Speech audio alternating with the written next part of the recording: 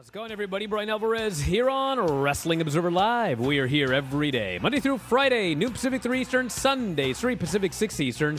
It is Tuesday here on this program, and you know what that means. We got a lot to get into, including the Raw show from Monday night. The Cody Rhodes show is what it basically was. I'll tell you all about that here today on the program. And, of course, all of the rest of the news as well. And we got an update today on Shinjiro Otani. Otani will undergo surgery as a result of the spinal cord injury he suffered during a 0-1 show on Sunday. The promotion sent out an update on Tuesday, noting the surgery will take place on Wednesday, April 13, and is being done to, quote, prevent future deterioration. Otani incurred a cervical injury after taking a German suplex into the turnbuckle during a match with Takashi Sugiura. Remained motionless on the mat after taking the move. Fans were asked to leave the venue. Ring ropes were removed, and eventually he was transported to the hospital. He's not been able to move his limbs since the injury. Numerous personalities from around the wrestling world have sent out well wishes to Otani on social media. Sending every ounce of positive vibes to Shinjiro Otani, said Adam Pearce. Join me in doing the same if you please. Samoa Joe wrote, praying for you this morning, my brother. I know your spirit is too strong to be broken. Best wishes to Otani for a speedy recovery, wrote Chris Daniels. And Stardom's Kyrie also announced that she will be donating a portion of the proceeds from recent merchandise sales to Otani's recovery. So obviously the best wishes to him as he undergoes this surgery. No update other than that. Still cannot move his arms and legs. And we'll see what happens after this surgery. But very, very sad story, and we'll give you updates as we get them. But that's pretty much all we know. And it's been several days, so it would be time for some good news if we could get it. More after the break. We got the Raw Report. Mike Sempervive joins us. A lot to get into today. Back in a moment. Wrestling Observer Live. A lot to get into here today. The Raw Report, as always. We had the Otani update before the break. And a lot of news. Guys seen Sonic the Hedgehog, by the way? I liked it. Mike, no? You haven't seen Sonic 2? I have not yet, no. Oh, my God. Where have you been, Do I have to? brother? I didn't see one. Well, I don't know if you have to, but Is it for the kids or for you? Well, it was for my two daughters are big fans of Sonic the Hedgehog. They've seen the first movie 1,000 times. So we found the Little Fairfax Theater here, wherever we're at, which was built in, I think, the 1950s, hasn't changed since. And got tickets for everybody. We were going to go yesterday after the Filthy show. And went in there, smack dab in the middle of the theater, great seats. And Hanalei lasted 30 seconds. Started screaming. Mostly because they were playing previews for these war movies. I don't even know why. They didn't have kids' previews. They had adults' previews before a kids' movie. So this bomb goes off and it's really loud. She starts screaming. We take her out of the theater, and my wife texts and says, "Let me know when something happy's happening, and I'll try and bring her back in." So the movie starts, and there's a brief scene with Dr. Robotnik, who's by far the highlight of the movie, Jim Carrey, and then next scene is, Sonic and his buddy are on a boat on a lake. What could be more serene? They're on a boat on a lake fishing. So I text my wife, okay, it's a pretty calm scene, bring her back in. So she brings Hanalei back in, and Hanalei sits down, and she's looking at the screen, and there's, as she calls him, Sonic Hedgehog, and he's sitting on the boat, and Sonic falls asleep on the boat. And so he's sleeping, and all of a sudden he just falls overboard into the water, and Hanalei goes, ah! She starts screaming and crying, and that was it. We got out of the theater. She never came back. So, was there at least a pretty sweet arcade she could play on and well, no, it's a little mom town, with... so they just walked all over. They went to playgrounds. She got her money's worth. I sure didn't. But anyway, Paisley had the time of her life watching this movie.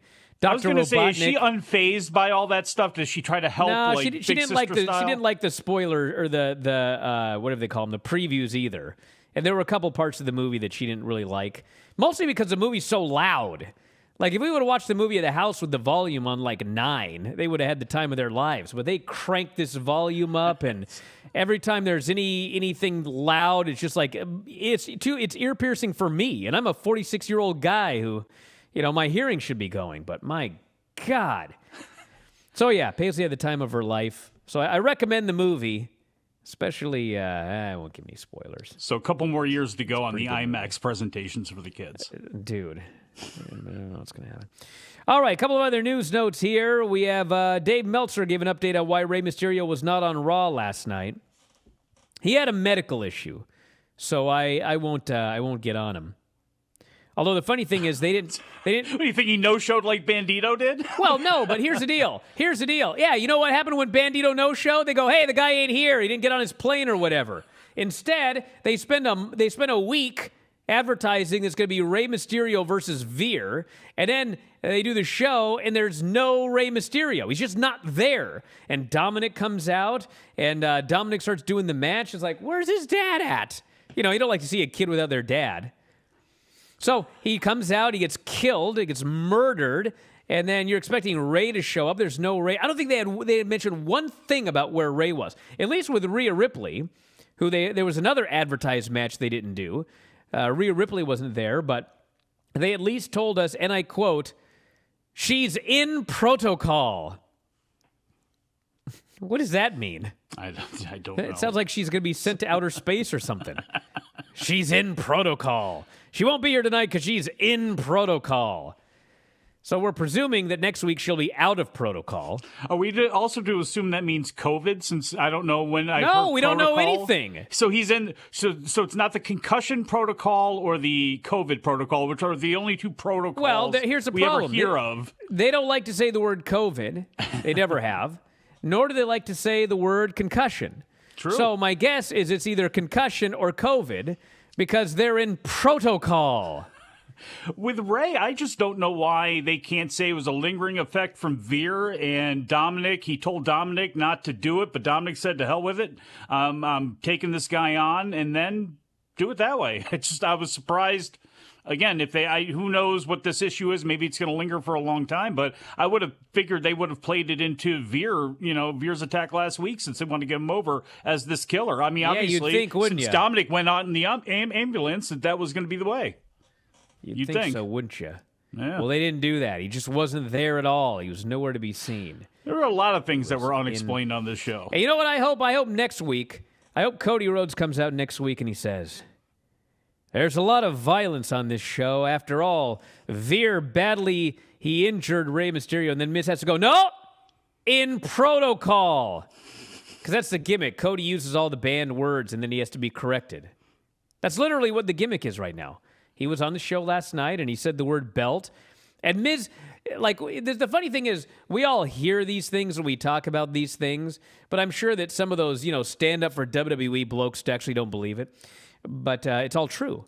And when Cody mentioned that he wanted to win the belt, Miz literally said, and these were his exact words, it's a title.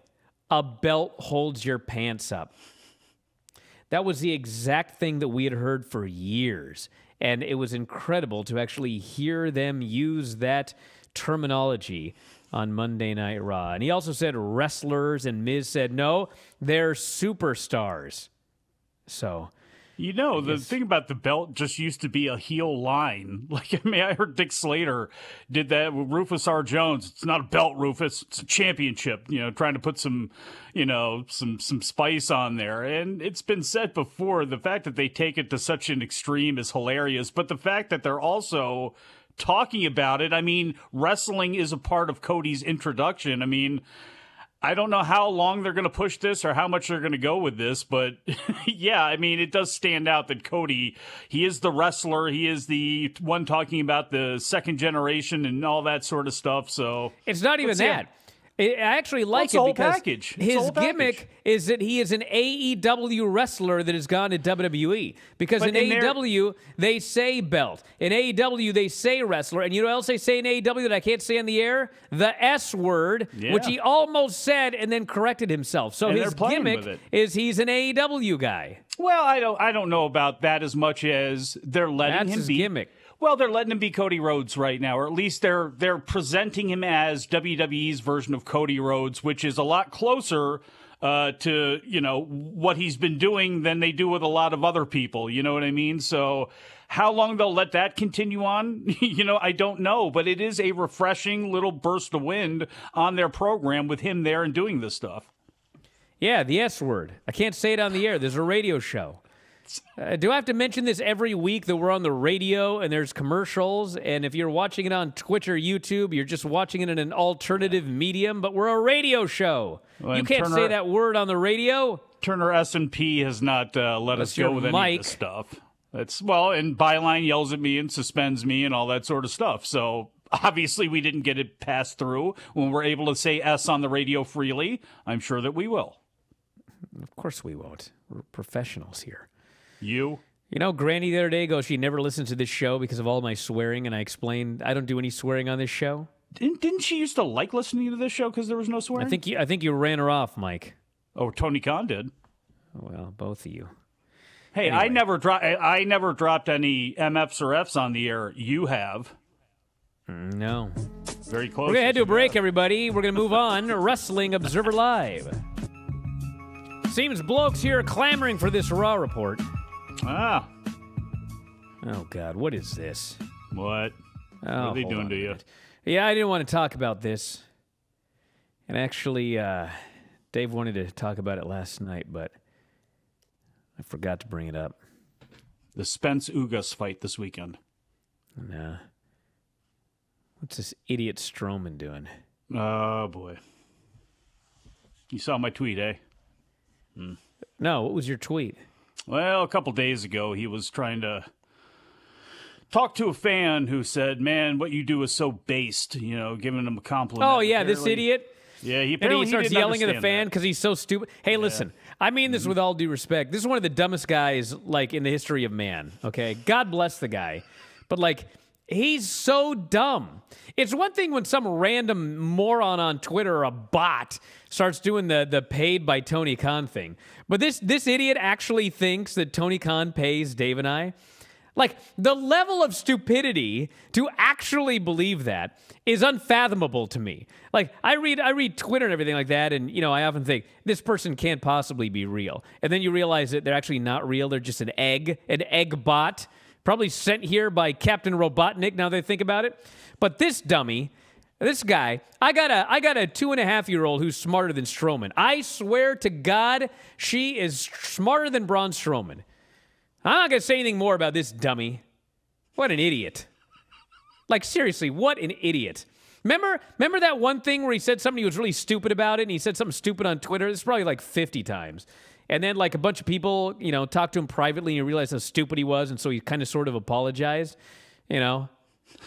So the entire time, Shane McMahon was shooting, wasn't he? Yeah, of course he was. Of course he was. That was ribbing on the square in hindsight. Golly. Dude, I got a pair of shoes right here. These shoes right here, smarter than Strowman. Do you want me to go on? We need a presentation of things smarter than Braun Strowman. We need to have these. No, the thing should be find out what Braun Strowman is smarter than. That should be the real, What is Braun Strowman smarter than? A dodo bird. I'm trying to think. I know some stupid dogs. So there are some dogs that I would argue that Braun Strowman is smarter than, but I don't want to get on that rant again. Did you ever figure out what dog you're watching is? Great Pyrenees. Watching? Yes. Said you were watching a dog yesterday. Well, I was in a house with a dog. Fluffy dog. That dog was smarter than Strowman. Come on. How about the Twitch chat right now? How are they doing? YouTube chat? You want to know who's smarter than Strowman? The YouTube chat. Damn. Ouch. Okay, can I move on now? Yes. Strowman, you are banned from Wrestling Observer Live. You're not allowed to come on. You're too stupid to come on the show. Do you understand? Ryan and Cumberland smarter than Braun Strowman. If you could figure out how to unblock him, you would bring him back on before Braun Strowman.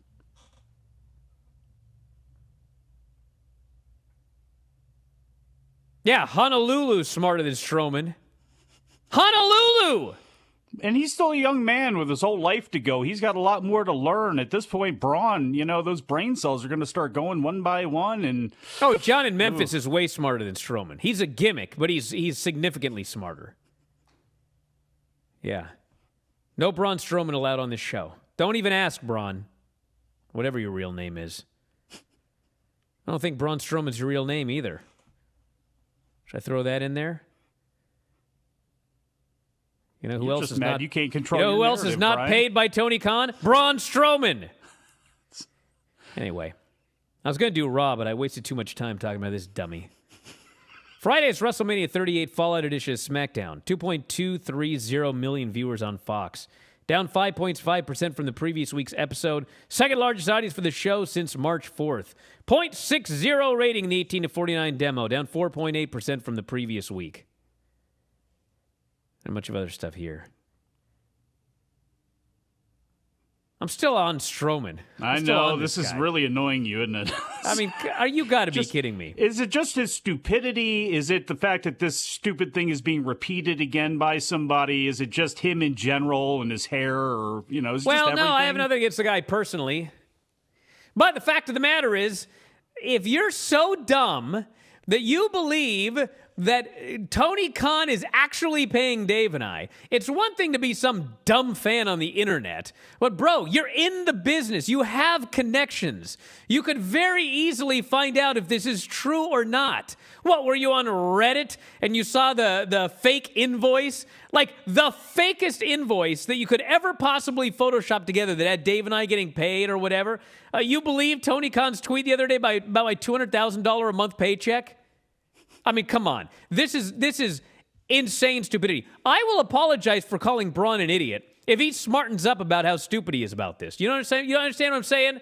If you smarten up, I will no longer call you stupid. But until then, idiot. Now, how do you believe this? How do you believe this? Do you also need an apology out of him, or just the acceptance? I don't need an apology. I don't need an apology. Just the acceptance that he's an idiot is enough. No, I can't wrap my head around this being so dumb that you would actually believe that. I gotta find this stupid interview. Where did he say this? EC3. Somebody give me a link to this interview. EC3 has been on this show, correct? Yes! He's in the promotion with EC3. Yes! Is he then thinking that EC3 is a bought and paid for stooge because he appeared on this program with you? I don't know. You got some answers, Braun. Maybe you want to hear them. Not on this show because you're not coming on, but maybe you're throwing more people than you think under the bus with such a comment. Hey, listen. Tuning their integrity. Hey, that's fine. If you're that dumb, then that's on you, not on me. Rampage did 600,000, up 31.6% from the previous week. Best audience for the show since January 28. Fourth on cable in the 18 to 49 demo with a 0.25 rating. Ties the January 28th episode for Rampage's highest rating in the demo. I was just reading on the internet about how Rampage is doing terrible because it's taped. People won't watch if they know the spoilers. What? Meanwhile, we got 600,000 viewers and a 0.25 here for a taped show. Is it the problem? Maybe it's the fact that it's on Friday nights at 10. Yeah. Yeah.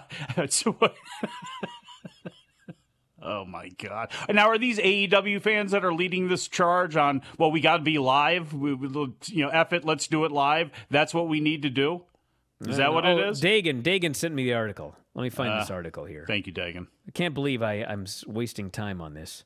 Well, but you know what comes after is the Raw report, so it's understandable. Yeah. Well, that's most of the news anyway, aside from the news that Chris Dickinson, his dream has come true, making New Japan his pro wrestling home, officially signed an agreement with New Japan, allows him to work indies in the U.S. and internationally. So he is God bless proud his soul. announce... In his Instagram thing, he's like, "There's all these people that wanted me to sign elsewhere," and I'm sure that there were people that said, "Man, I'd love to see an AEW or something like that." I think any Chris Dickinson fan though, who's watched this guy and seen him throughout Evolve and all the stuff that he does, like, that dude is a New Japan dude. That dude is a Japanese wrestling dude. So I'm really happy he's got his chance in the promotion that he always wanted to go for. All right, Braun, this is from Ringside News. recently joined the bandwagon of wrestlers and fans who mocked Tony Khan for his tweet about a network of bots disparaging AEW. Strowman called out Khan once again. He claimed Tony Khan pays dirt sheet writers and claims his wrestlers are free to work where they want. That is not the case, he noted. Strowman criticized Khan for blackballing AEW talent for appearing in the Control Your Narrative promotion. Gee, why would he do that? This is the same guy said, maybe I'll read in the Braun voice. This is the same guy that pays the dirt sheets and says his wrestlers are free to do whatever, but blackballed, 2 words by the way, them from CYN shows. Why? Because we're an effing threat. That was more a Vince McMahon impression. You read that like you got blue balls. Yeah, look at this guy. He told a fan that watching Dynamite was, quote, punishment. So why are you watching it then, you dummy? What else did he say here? Anything else? No, that's about it for here. Yeah. He's one of those guys that doesn't want to watch it. It's punishment, but he watches anyway, apparently. Hate watching? Yeah. There's people that hate listening to this show and things like that, you know. Of course, those people always forget. I hope he hates listening to this show and is forced to against his own will. He can't help it but listen. Torture to listen to that Observer Live. I can't help myself, though. Anyway. Oh, Braun. Talking about everybody else and all these dirt sheets and everything. I mean, you could always bring back the old, how's your territory doing? You know, keep that one in your pocket to throw out on them next time. But I don't know. What's a dirt sheet anyway at this point? Now, does Sean Ross Sapp doesn't write anything down on paper and send it out to anybody? Like, is that a dirt sheet? John Pollock's been around this game a long time. Post wrestling's fantastic. Like, are they a dirt sheet? You know, what constitutes a dirt sheet? Just people that you don't like, or what exactly is it? What is a dirt sheet? I'm not sure, but you ever seen those giant dinosaurs? Their brain is the size of a walnut, like even though they're so big. Hadrosaur? If we could get like a Stegosaurus, a Brontosaurus, and Braun Strowman on Jeopardy together, who do you think it would come out with the most money? Stegosaurus. It's possible. Yeah. That one's got plates on its back. Hey, listen, when we come back, we're going to do that Raw report. I promise this time. Back in a moment, Observer Live. Yes, it's time for the Raw report. Before we do that... No! R.I.P. Gilbert Gottfried. Really? Yeah. Oh, that sucks. Yeah, really. Tell me about it. All right, well, I'll allow you to talk about Gilbert Gottfried instead of the Raw report. Well, I mean, was he one of your favorite comedians? A very I would say unique... he was one of my favorite comedians, but I'm sad that he's gone. A unique voice, that is for sure. And when peppered into certain situations, yeah, his stand-up was always pretty good. And a fun guy when he would appear on different shows, Howard Stern and all that sort of stuff. So, yeah, just certainly a legendary character, that's for absolutely sure. So, R.I.P., this year sucks. Get to this stupid Raw report. This is stupid. Wow, it wasn't that bad. I mean, there were some questionable things on it. It opened up with Miz TV and Cody Rhodes. It was the Cody Rhodes show here tonight. These fans absolutely loved this guy. That part wasn't stupid. For all it was worth, they just cheered him. They went crazy. They go nuts. They're just so happy to see him. He sits down, and Miz goes, "Are you done yet?" And so he gets up, and he just does more. And the fans are like, yeah, they just love this guy. And then we had a brief promo segment where Miz constantly corrected him on his inappropriate usage of these incorrect terms here in WWE. And then he tried to attack him, but, Rhodes sent him packing. So not only did Cody beat Miz, he wasn't even humiliated in the angle leading up to it. So, when you pay a guy a lot of money, that's kind of what happens. They're doing it Veer right Mahan, so far. What was that? They're doing it right so far. I mean, the match with Seth I told you all that. Oh, well, look. I did. No, look, what you said was, that's what they have to do. And I think everybody agrees that, yes, you better put your best foot forward with somebody. But the problem always is Vince's interest and all that sort of stuff, and we've always seen that slide. And in a case of Cody Rhodes, as you've mentioned, you can't let that slide. So there is going to be hyper-focus week after week, but this tie-in with Miz, setting up to another match with Seth, which I know may be redundant for some people, but damn, the match was good. We got a great Miz and Cody sports entertainment thing, plus the bonus of a pretty damn good match. So 2 for 2 so far on Raw with Cody for me. We had Veer versus Dominic. He just killed this guy. They sent him out on a stretcher. Poor Dominic just got he got his butt handed to him by Veer, who then, hey, listen, I was a big fan of Veer. I was excited to see Veer debut. You guys, all of you worried about Cody? Dude, Cody's going to be fine. Veer is the one that you should be concerned about because, man, total generic, big, mean guy. Total generic, nothing happening promo. I strike fear into every man. It's like they gave him all of Strowman's lines, and that was the end of that. So that's that formula. They ain't doing nothing for me right now. No, and that sucks too, because when you see this guy elsewhere, when you hear him talk, it's like, I know they want him to have a distinct character, but man, I don't know if they set this guy off on the best foot, but we'll see. We had the damn dumbest thing with AJ Styles and Damian Priest.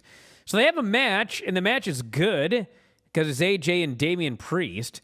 And then all of a sudden, Priest knocks AJ out of the ring. AJ's on the floor. Damian Priest stands in the middle of the ring. The lights go out. Then we see his face going, or something scary. They go to commercial. I thought, all right, well, you know, they do this sometimes. They want some stupid thing to lead you into commercial break because they don't want wrestling during the commercial. But anyway, they come back, and we've just moved on. I thought, what? And I rewound it. Did I miss the count out? What did I miss here? I missed nothing. The lights went out, and then they went to commercial and came back, and they'd moved on. There was no finish. There was no bell. The match technically is still going on because they never rang a bell. And then they cut backstage, and AJ's all angry. He goes, I don't know what the hell that was. I was like, we don't either. So anyway, he said he's not done with Priest and Edge. Good for us, huh? If I were him, I'd just say I'm done with it and then just do something else. But the problem here is I don't mind letting the story play out. That's fine. Okay. But like, can somebody, like, when they come back from commercial, like everybody, even the Muppet Show, even Kermit would be looking at Fozzie and Schroeder or whoever the hell they were going, hey, why did the lights go out? Let's have something go. No, just the lights go out. They come back on. AJ's the only one upset. Nobody else is. Even he says it. Am I the only one upset here? It's like Kevin Owens later on asking if he's the only one who's crazy. Good question. Stupid. So then we had Cody versus The Miz, which was a good match. And you don't see a lot of really good Miz matches, but Cody, you know, they had a very simple 12-minute basic match. They worked over the leg. They did the figure 4 spot. They did the whole 9 yards. And finally, Cody hits his springboard cutter. He hits the crossroads, pins him clean in the middle of the ring. Huge pop. Everybody goes crazy. And then Seth Rollins. What is Seth Rollins' character? He dances out in his stupid suit. He's all wacky. It's like, I'm supposed to take this seriously when you're not taking anything seriously? You're dancing, you're posing, you do that stupid laugh that you stole from Sasha, and then I guess we're going to do a match at WrestleMania Backlash. I hate this character. It's better than the Messiah, but that's about it. That's about it. You think he buys all of his clothes? I guess he gets to write all those off, because the amount of money he must be spending on wardrobe right now is incredible. We had Tommaso Ciampa debut. And then Ezekiel shows up, and he says, hi, I'm Ezekiel. I'm Elias's younger brother. And Kevin Owens shows up, and he goes, that ain't Ezekiel, it's Elias. It's obviously Elias. And Ciampa goes, no, that's Ezekiel. So I don't know if you guys remember back in the day, World Championship Wrestling, where they had a feud with Hulk Hogan and the Warrior, and the Warrior could appear and disappear in a cloud of smoke via magic. And one day, Hulk Hogan is in the locker room, and he looks in the mirror, and he sees the Warrior, but the Warrior's not there. In theory, only Hogan could see the Warrior. So, like, all of his friends in the locker room and everybody else, they can't see the Warrior. So they all think that Hulk Hogan is crazy. However, we can also see the Warrior. So we are also crazy. As they're calling the heel crazy, we're also crazy because we can see the Warrior. So the story here is that Kevin Owens thinks that this guy is Elias. You and I know it's Elias, but everybody else in the promotion thinks it's another guy. Can I ask and it's you a not question? heels, by the way. It's baby faces. Can I ask you a question? Go for it. Is there any possibility that Elias was gone for so long with no reasoning at all that they've done a bunch of stuff recorded with him so they can actually like play the two off of each other somehow? Well, I'm sure they should do some sort of backstage segment with CGI. Do you think they actually have done that? Two guys? Is there any chance? Because that's going to be the only thing that makes this thing redeeming is any comedy that can come from like Elias and Ezekiel in the same place at the same time together. Hey, you know Natalie Portman? I've heard of her, yes. Okay. My mind was absolutely blown. My daughter still is into Star Wars, so we got a Star Wars magazine at the grocery store. Mm-hmm. And in the, I think it's the Phantom, no, I can't remember which, I think it's the Phantom Menace. So Natalie Portman plays the Queen, okay? Padme, she's the Queen. And so she's got this entourage. Spoilers, everybody. And she has this entourage of these other handmaidens or whatever. And it turns out, at the end of the movie, that one of the handmaidens is actually the queen. And the real queen has been a decoy the entire time, okay? So anyway, I've watched this movie, I don't even know how many times, much to my dismay, because this is the one with Jar Jar Binks. But anyway, I've watched this movie so many times, and I was absolutely, I mean, it wasn't even like a question in my mind. Natalie Portman played herself and the Queen. It was just like, okay, well, you know, they use CGI or whatever, and so she's playing both roles, okay? So I'm reading this Star Wars magazine to Paisley the other night, and it explains to me that Keira Knightley was the one who played the Queen. Huh. I was like, what? And I look at the picture, and I'm like, no, that's the same person. But in fact, it's not. It's two different people. Damn.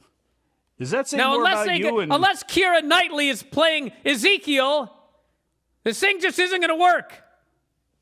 Do all small white women look alike to you? No, maybe, but dude, even my wife, she was like, man, look at that. He looked online after I read it. Thought it was Natalie Portman, too. I didn't know that. I'm not the only one here, you idiots. Get out of here. So anyway, then we had Naomi beating Liv Morgan because Rhea Ripley was in Protocol. So they were going to do a tag team championship match, and they have to delay it because of Protocol. And so the challenger got pinned in 2 minutes by one of the champions. Because she probably would have lost in the tag match. Because of course she did. Because she probably would have lost in the tag match. So it doesn't matter. Then beat her in the tag match then. I know. We had the VIP lounge with Bobby Lashley. We've mentioned this before. Like they had a great act with him and MVP. MVP talks for him. He's a scary looking guy. Now he's got to talk for himself. And there was a reason MVP talked for him. Crowd's chanting, what? They don't care. MVP comes out. And once MVP came out, MVP is such a great promo that like he lit a fire under Lashley, and they actually had a really good back and forth. Unfortunately, what it's leading to is another Omos versus Bobby Lashley match, which I do not need to see. Plus, Omos is going to get the win, I'm sure, this time, so that's not good. We had a segment with Reggie Akira Tozawa. There was a bachelor party, bachelorette party. Bunch of hoo-ha occurred, and they're going to have a double wedding next week, and R-Truth is going to be the officiant, as it is called. Texas tornado rules during that wedding, surely. Austin Theory is no longer Austin Theory. Literally in storyline, Vince decided Austin wasn't a very good name. So now he's just Theory. That's literally what he said. So now he's just Theory. And he left, and then Owens showed up, and he's really upset about this Ezekiel Elias thing. So next week, they're going to have a lie detector test. Which, you know what I'm going to do next week, everybody? What's that? I am going to teach you how to beat a lie detector test here on the air. You think I'm joking? I'm going to tell you how to beat it. Yeah. And the answer is not by being a great liar. There's actually a trick. You know where I read it, by the way? Big Secrets. Remember we talked about that a while ago? The Kentucky Fried Chicken recipe? Are you doing that? Wait, can I guess right now? Go for it. The breathing and the tack in the hand bit? As tack in the shoe. We'll talk about it next week. Okay. Raw Women's Champion Bianca Belair beats Queen Zelina. That was quick. And then afterwards, they shot an angle where Sonya Deville attacked her, and Sonya Deville has signed herself to be the next challenger for Bianca Belair. Ice Cube's kid said it the best. O'Shea Jackson Jr. on Twitter last night. Sonya Deville has attacked more black people than high blood pressure. Doesn't even make any sense. Nobody can still explain why she hated Naomi so much. Then she shows up and chop blocks Bianca Belair. But in reality, I'm actually really happy to see her back in the ring because I would be just fine with Adam Pearce being the only executive. That's just fine for me. Then we had Chad Gable coming out. They had 45 minutes of TV time left, and so Chad Gable came out and he talked and he talked and he talked and he talked and he talked and he talked. Then they had Randy Orton and Riddle beating Alpha Academy, and we still had a half hour of television time left and no matches. The show was just going to go off the air a half hour early. But thankfully, the Usos showed up, and they wanted a unification match with Randy Orton and Riddle, and Randy talked him out of it. And so instead, we got Usos versus the Street Profits. Usos beat them, and we're heading towards a unification match, Raw and Smackdown Tag Team Championships. Back in a moment, everybody. Observer Live. Hey, 2 Pacific, 5 Eastern. 2 Pacific, 5 Eastern. Is a time. That's when Lance Storm is going to be on. Lance Storm, Figure 4 Daily, live for our top-tier YouTube subscribers. Ho! Braun stressed that CYB wasn't an indie promotion and doubled down on it when pressed. CYN. Well, it says CYB right here, but regardless. Cover your butts. Well, what is it then? Control your narrative. No, I know, but what is it if it's not an indie promotion? Apparently his isn't. I don't know. How is it not an indie promotion? I don't know. What is it? I have no idea. Has anyone seen it? Seems like an indie promotion to me. I mean, I haven't seen it on national TV. Have you seen it on national TV? I haven't. I have not. I haven't even seen it on Seattle Public Access. Apparently, Sarah Logan is going to control her narrative here. A Viking woman herself. I guess fine. She's allowed on the show. Yeah. EC3 is allowed on the show. Yeah. But not Strowman. He's not allowed. No. Banned. Until he smartens up. When he smartens up, he can come on the show. Maybe. But he has to smarten up first, so we'll see about that. No apologies needed. Just the recognition, Braun. Look in the mirror. Yeah, I don't need an apology. Think as hard as you can. Smarten up about it. Yeah. Start using your whatever brain you've got. That's it. Okay? That's all I'm asking. You know? I'm not asking a lot. Right? Right. Can you think of another wrestler at his age that's as much of a workhorse murder monster as Minoru Suzuki? He's wrestling Samoa Joe and Ishii in the same week, not to mention probably a dozen matches he had Mania week. That's a real tough guy. That's a real smart, tough guy. Mm-hmm. And we're out of here. We'll talk to you in an hour. Lance Storm, Figure 4 Daily. And we'll talk to you here tomorrow, Wrestling Observer Live.